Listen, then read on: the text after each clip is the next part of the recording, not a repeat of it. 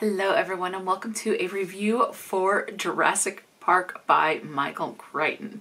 I have seen the movies. I think there's one movie out that I have not seen. Let me actually Google that now that I'm thinking about it.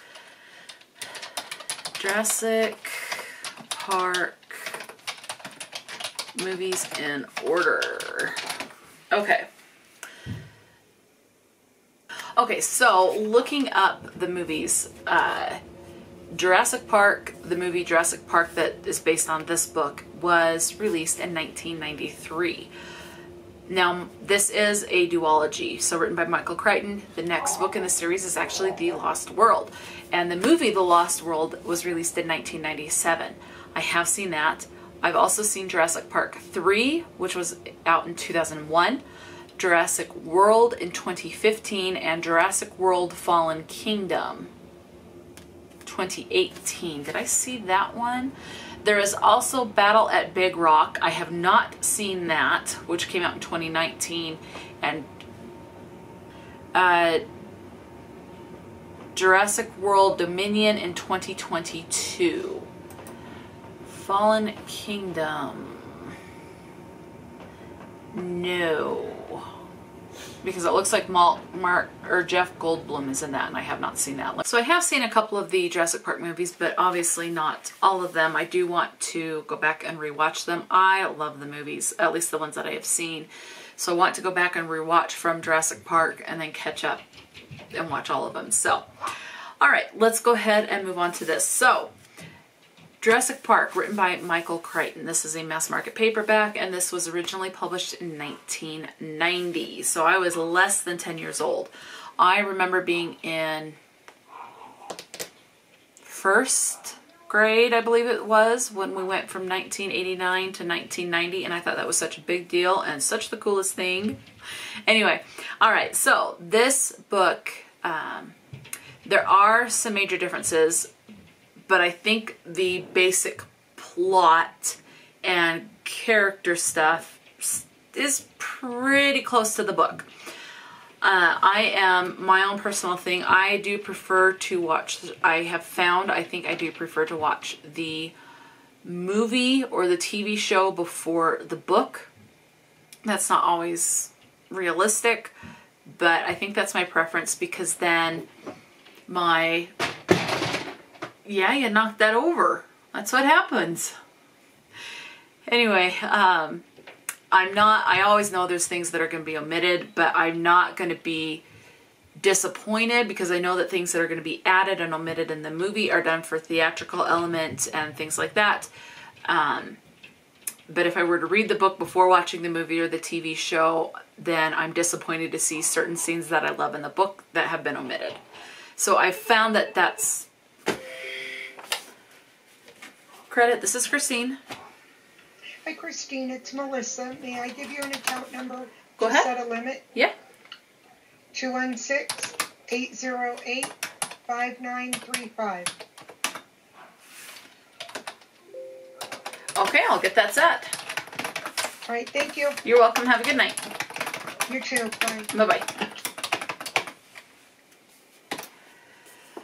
So I have realized I think that is my preference. Anyway, moving on. So you have a couple of different POVs on this.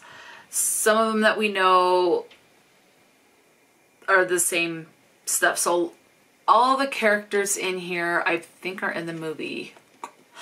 Anyway, as far as where this takes place, it does start out in Costa Rica.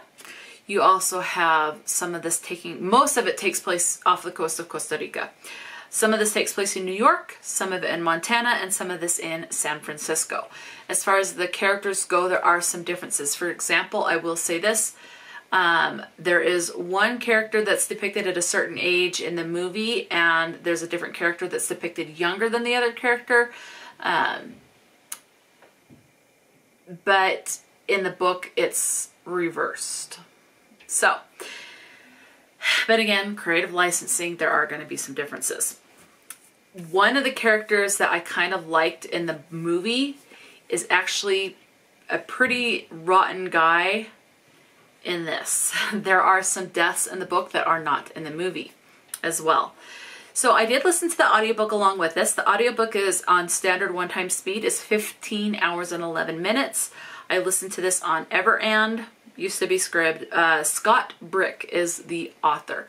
So this one, there's, what is the guy? Why can't I remember him? In the movie, he's the old guy, Grant. No, Grant is the archaeologist. Crap. What's the... All right, let me pull up Jurassic Park here because it'll have the name of the characters. Let's see. Jurassic Park cast. John Hammond is the one that is creating this world. He's very secretive of it at first. Doesn't want people to know. He's looking for certain information, like one of the information with the dinosaurs that he's looking for, or the sap and stuff like that. He wants stuff from colder climates, so he's avoiding places that tend to be a little bit warmer. Like there was the Utah raptor. There are raptors in this, but they are not Utah raptors because in the book they don't get anything from Utah. So although, because I think the Utah raptors, if they weren't isolated just the Utah area, they were in like the areas surrounding that can actually get pretty warm. So anyway, I just found that interesting. So he's creating this theme park that's like a zoo, but it's dinosaurs. Couple of things you do need to be aware of. It does get graphic at times. So I would say kind of body horror. It does get explicit, especially when it comes to the death of a infant child. And I'm talking like a couple days old. So do be aware of that. That was very unsettling. You have a child that is hurt by the dinosaurs. Again, it's dinosaurs. That's just how it is. Okay, so they pull in. There's this concern if this is going to be a legitimate thing, if it's going to be safe. Obviously, they pull in Ian Malcolm. They pull in Ellie Sattler, Dr. Grant, Alan Grant. There's a lawyer, and they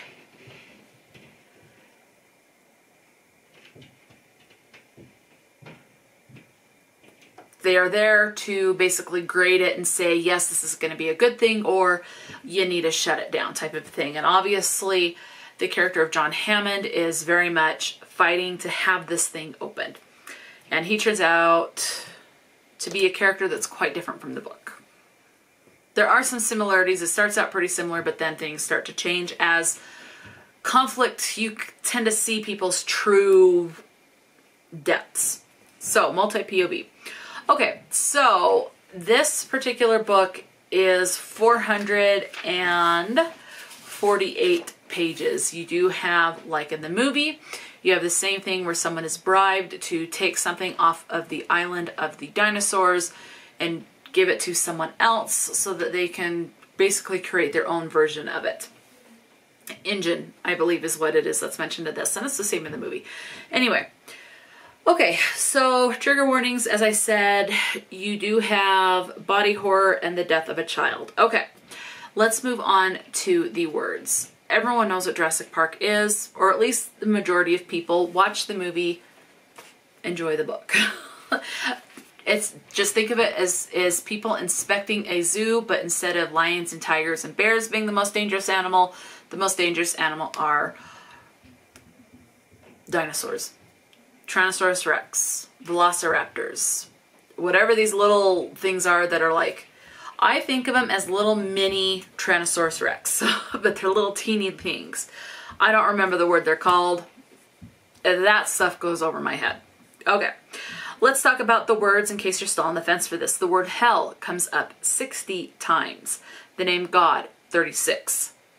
Jesus, 30. Ass, once. Damn, 59 times.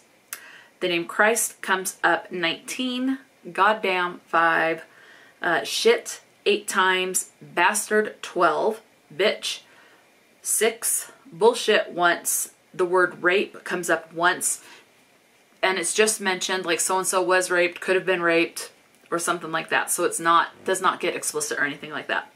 The words asshole comes up once and penis comes up once. It's at least the first half of the book, the movie stays true to the book. There are some differences, but the further on in the book that you get, the more the differences you see between the book and the movie. So I say they're their own thing, and both are great. Let me know. Have you seen Jurassic Park? Have you read the book? If you have seen the movie and read the book, which format is your favorite for the story? I'm kind of seeing them as two completely different things. I loved the book and I love the movie. So for me, I have no preference. Let me know. Talk to me in the comments section below. And until next time, stay true to yourself and enjoy a good book, and I'll talk to you later.